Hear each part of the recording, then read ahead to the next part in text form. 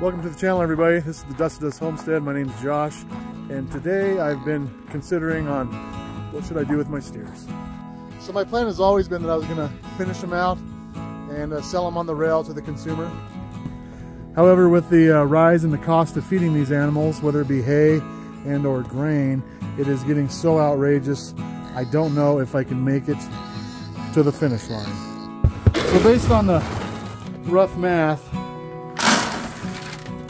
on my very small operation and everything, it appears that I have almost nothing to gain by trying to finish out my steers.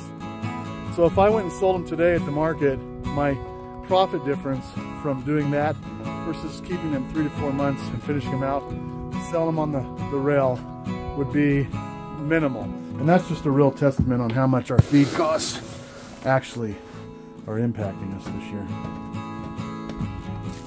So for me now, the question becomes somewhat of a moral question.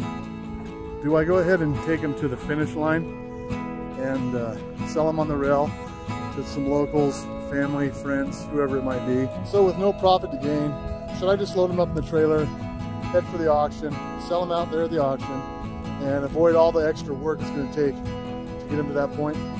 Now, I really don't mind the extra work, and you know, money and profit isn't always top of my list, so in my heart I feel like I tend to lean towards finishing them out and offering them up to some of whether it be locals or family and friends, and letting them have a quality product at a decent price for a consumer. So as I walk around and talk about this, it makes me think about going ahead and keeping them, and that's where I'm leaning right now.